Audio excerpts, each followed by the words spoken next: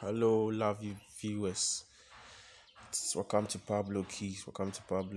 Please, if you are new on this channel, please don't forget to subscribe to the channel.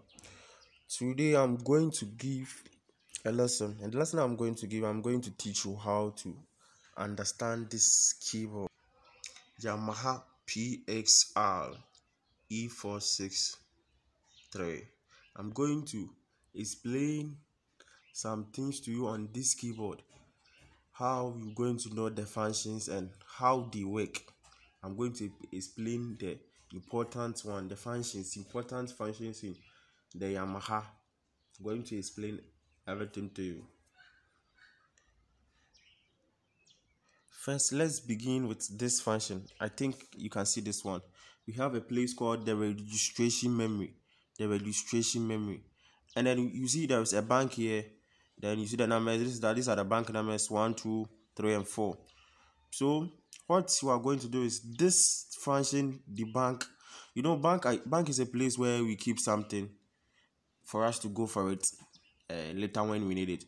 So this bank too is also serve as our memory. You see, so if in case I have a tone like this, and maybe I have a tone, but I want to save this tone, so that when I on the keyboard for the first time, there is no need for me to be playing, going to press this before I get the settings, or to set the keyboard again. So what I'm going to do is to press and hold this bank here and press the number that I'm going to save it. So let me save it with 4. You see, I've said it. So you will see something like memory. Okay, let me do it again. So I'm saving it. See what you're going to see. So memory. Okay, then it means it's being stored there. So let me off the piano. I'm on in it.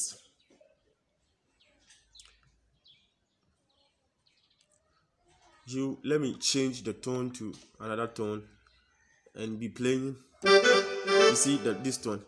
And in case I want to change this tone first to the game piano that I want, I just need to press on this number 4. You see the bank number 4. Then I'm there.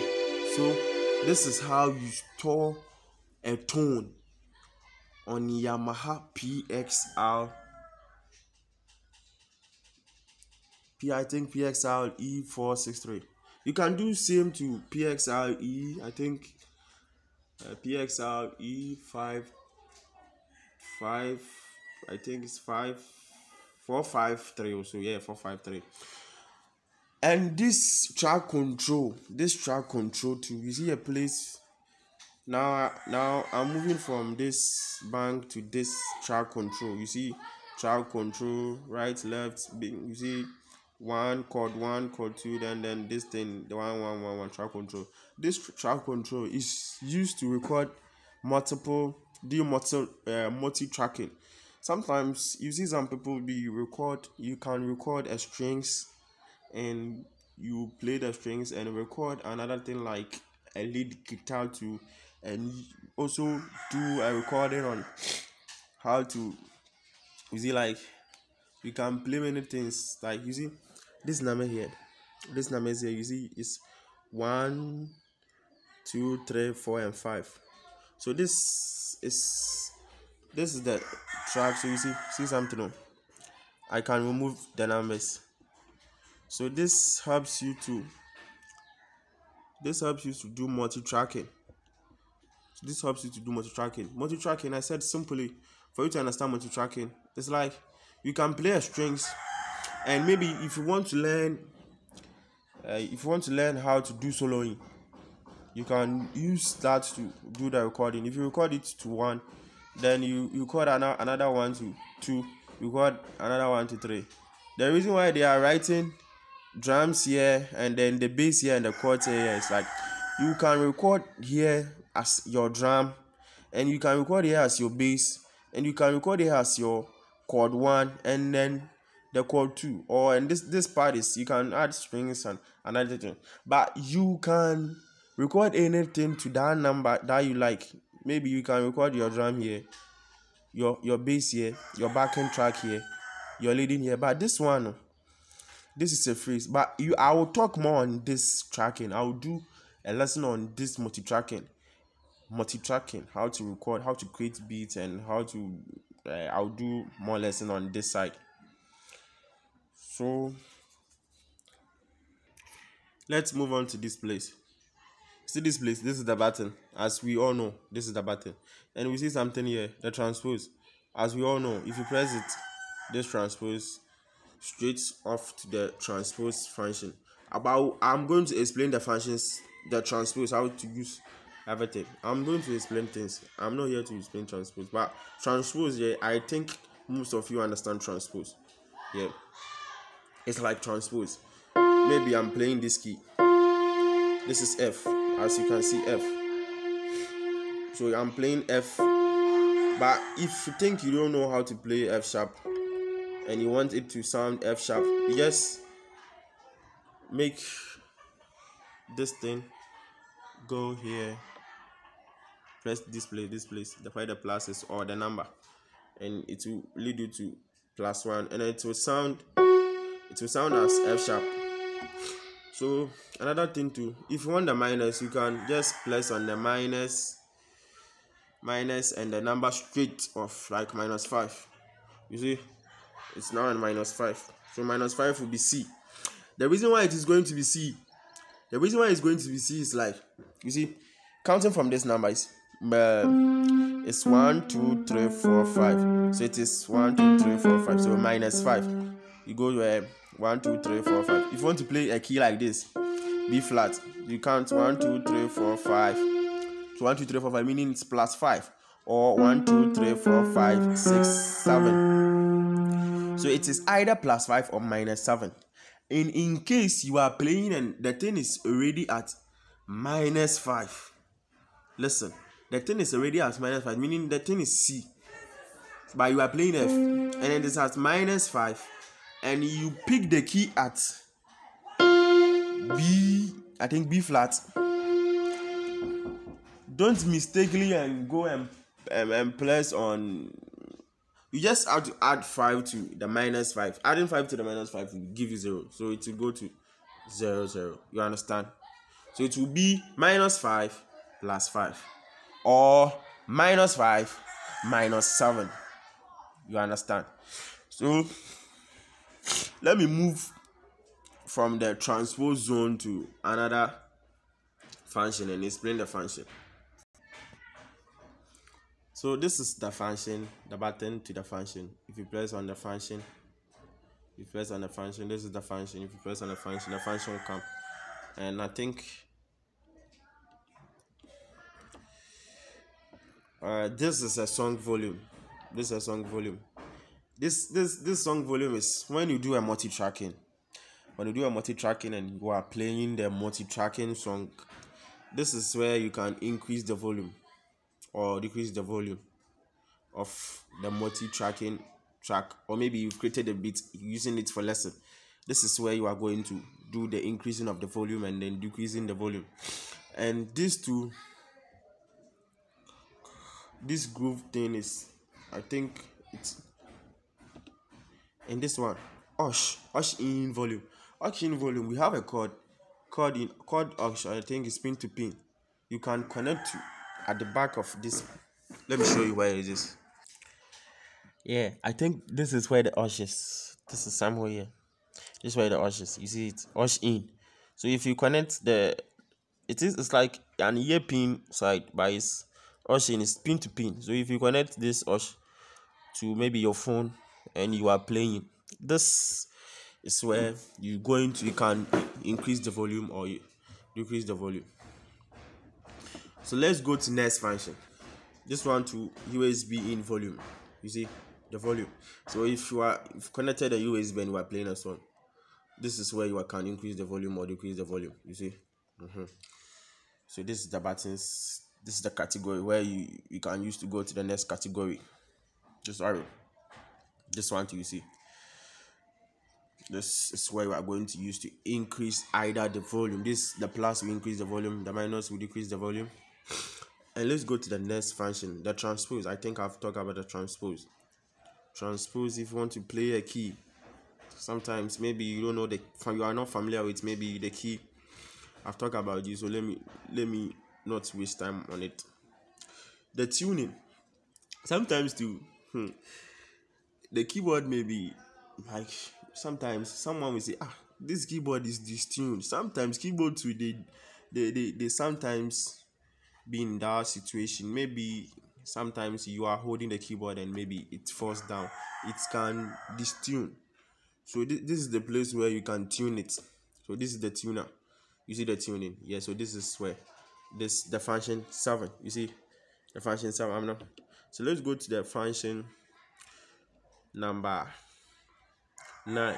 Function number 9 is very powerful. You see here.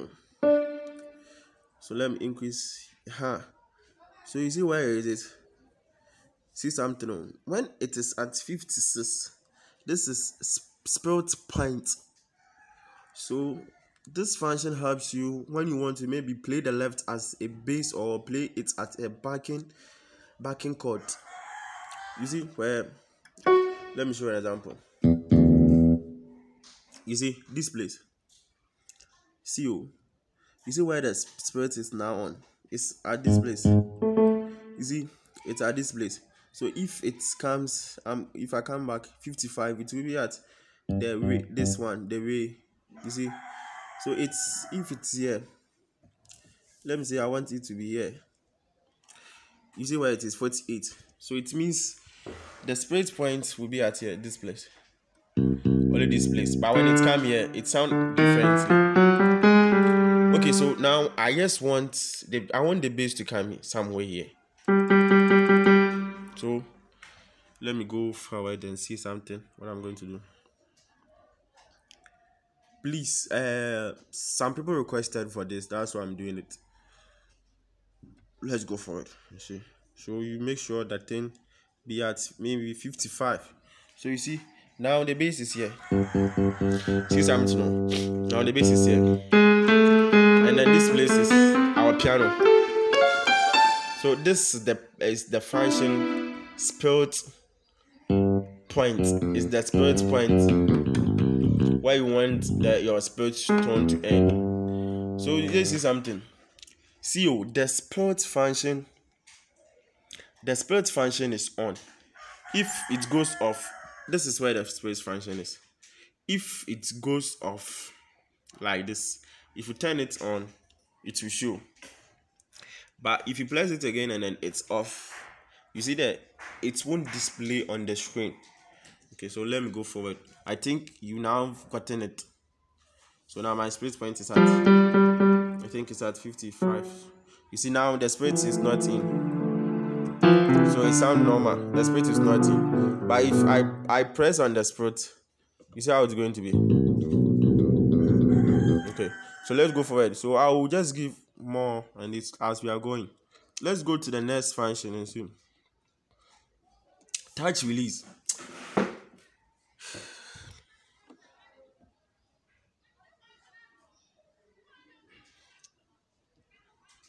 Let me talk about this one too. This is M volume. The M there means the main volume. The M is the main volume. The reason why it is the main volume is like we have the main tone. You understand? Like if I on the keyboard,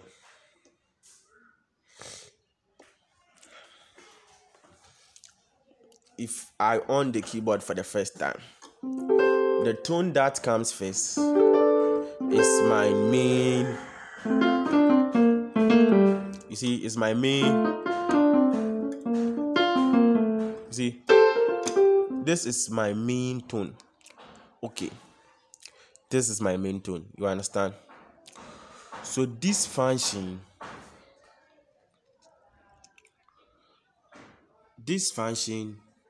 I think the function is here.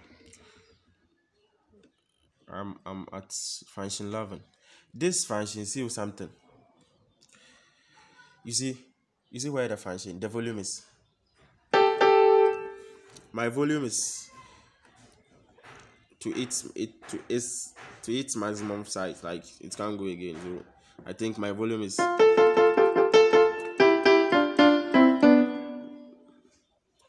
so if I want to increase the volume, I'll just add, then you see it's going to 170, and I can lower it here too. If I lower it here, see something, the main volume, see what is going to happen. See, the volume is still at its maximum place, but you see it's down. You see the volume is at its maximum place. I'm just pressing on the keys, but it's down. You understand? It's down. But if I want to increase the volume, I can increase it at the main volume. See, you let me play a song. I recorded a song.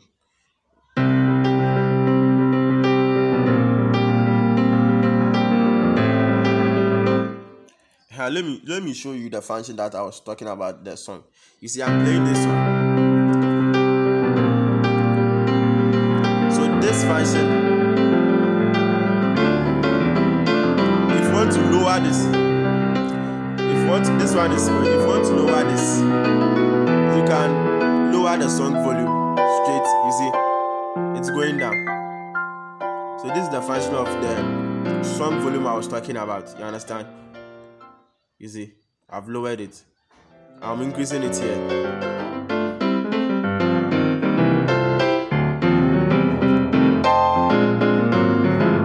You understand?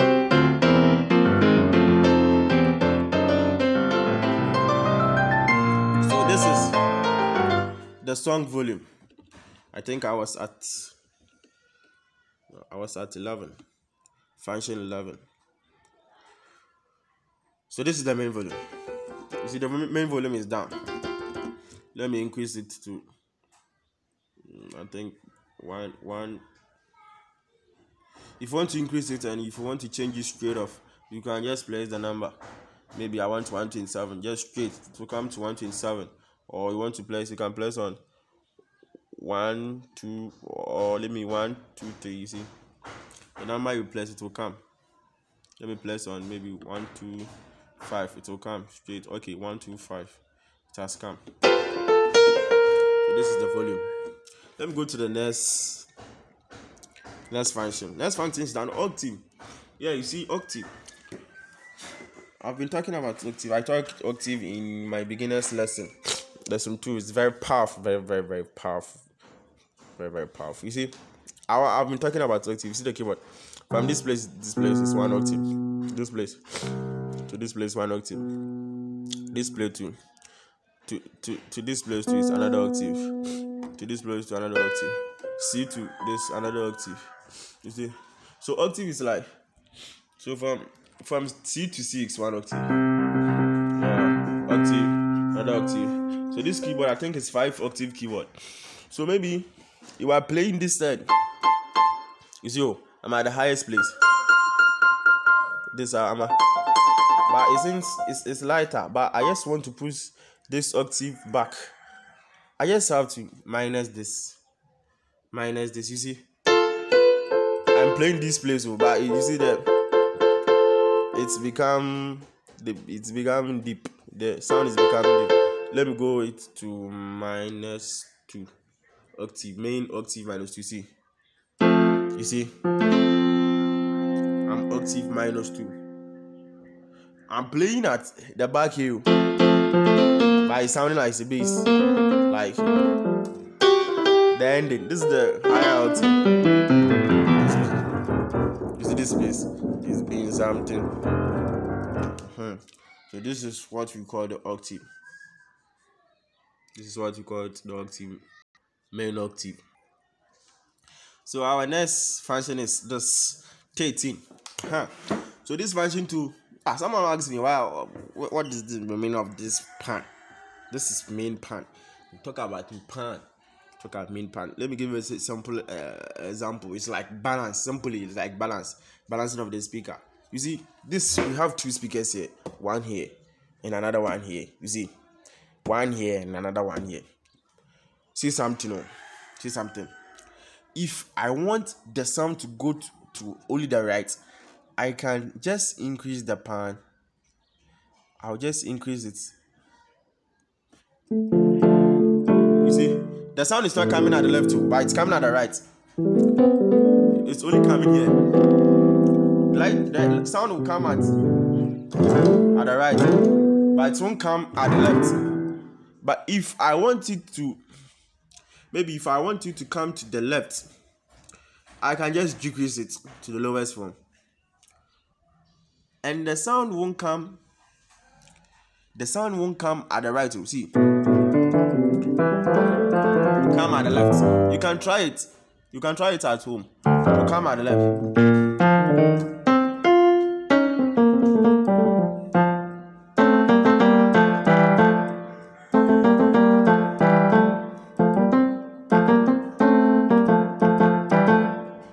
So you see, so this is the main purpose of the pan.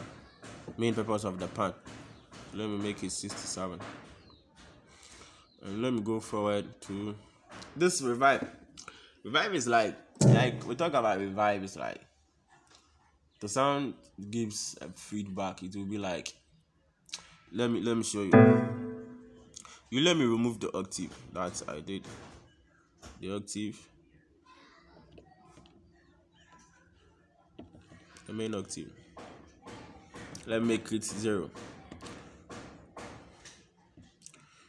Let me make it 0. I'm at the pan. Okay, I'm revive.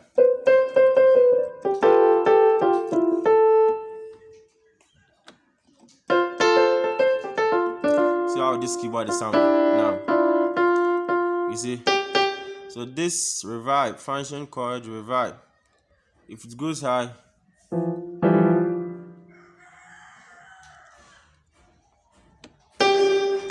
you see, it's having some sound. It's different from, it's like sustain, but it's not sustain.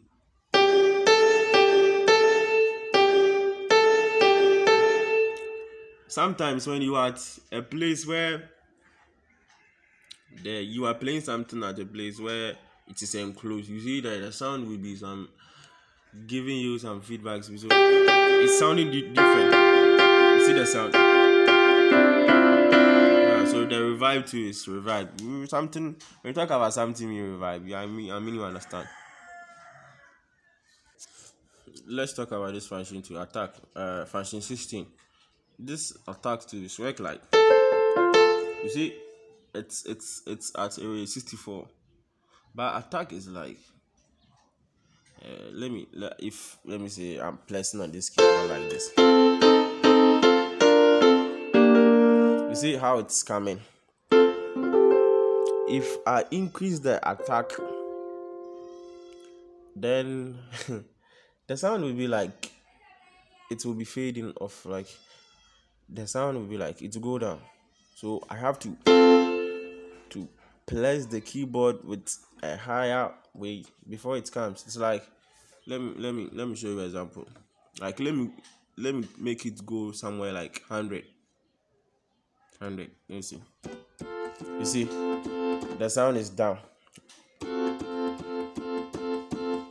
and I don't know how I know no okufum as I don't know okufum. Like you see, volume is higher at its maximum point.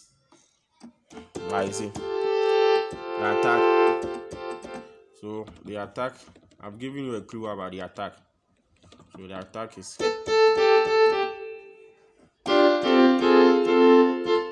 so I'm playing a grand piano, but you see, since the attack is in, it's not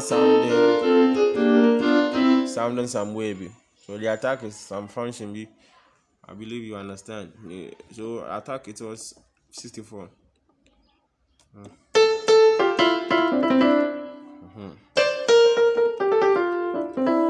So let me go to the next function. Release.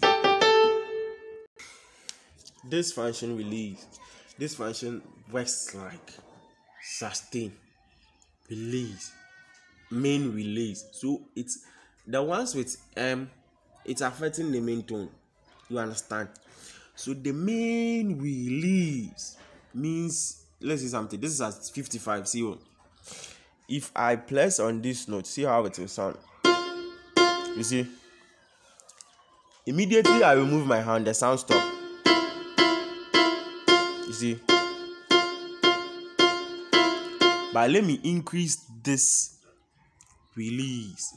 Release. Let me increase it to, I think the maximum is 127. I think the maximum.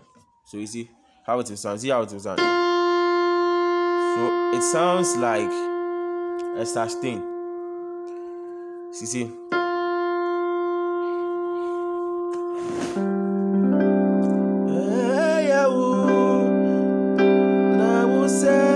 But you see, the M release is too much. It's too much. It's a sustain. So let me reduce it to somewhere 90 and let's see how it's going to sound. So let's see something. The release is now at 89. Let me make it go to 100. So it sounds like sustain. So let me make it go to like 115. Let's see. See how it is sounding. So Adumo Yami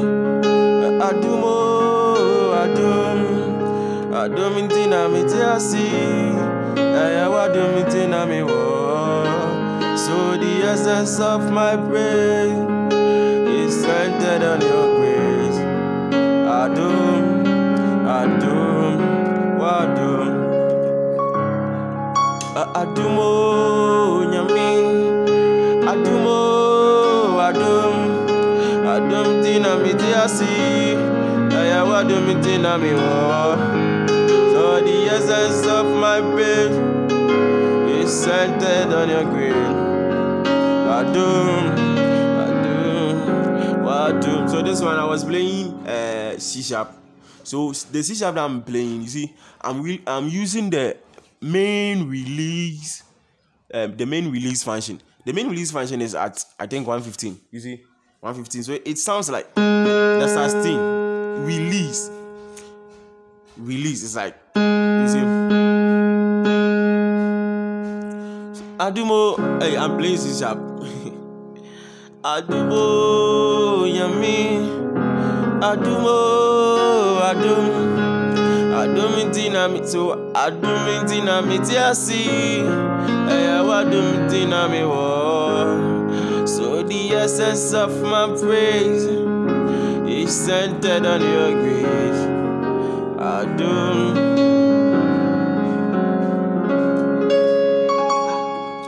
So you see, now you see. So let's continue the function. Today I'm not teaching Adum. I'm just explaining the functions. So let's go. This function was at, let me see.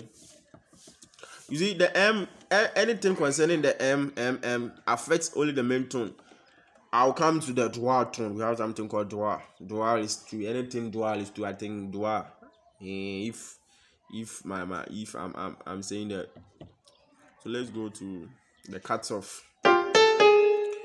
Cutoff is like, cutoff is the opposite of release. You see, in case let me show you something. Cutoff is the opposite of release.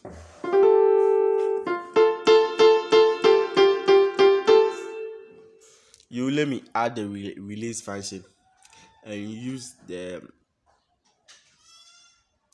cutoff to break it down. Let me see.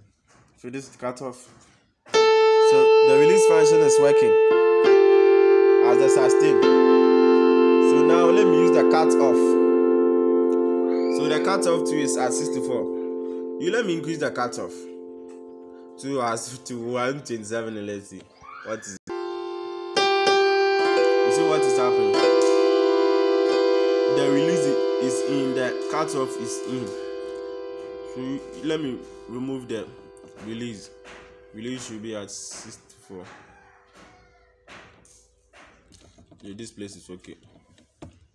And this, you see the cutoff, how it works. the tone. Immediately I remove my hands, it goes.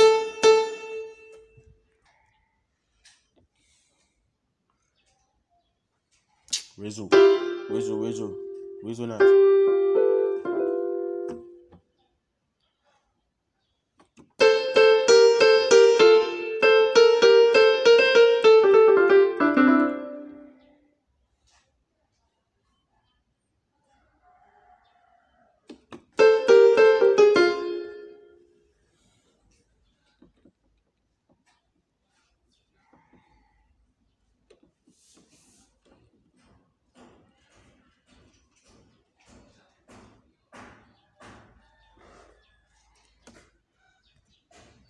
And we have this resonance. This is main resonance.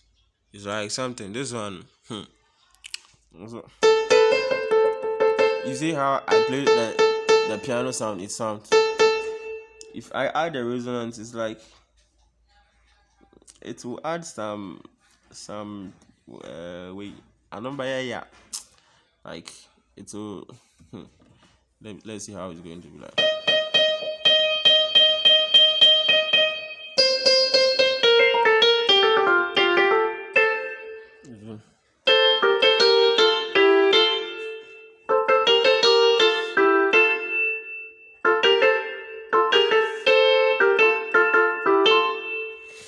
So the sound is sharpened. It's like some way below.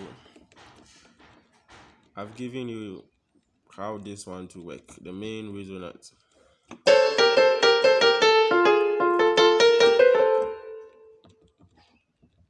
So let's go to this function. Now we are at D voice.